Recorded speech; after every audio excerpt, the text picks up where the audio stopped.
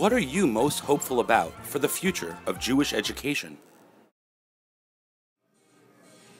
Hi, I'm Stephen Berger. I'm from King David High School in Vancouver, British Columbia. What I'm most excited about the future of Jewish education is the fact that we're all the way up northwest, is that conferences like this, we get a chance to connect with people and learn what everybody's doing and get the best practices.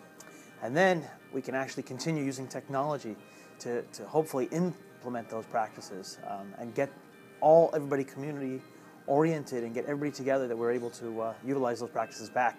And the small community of Vancouver will be able to benefit from the practices of basically every other Jewish high school in North America.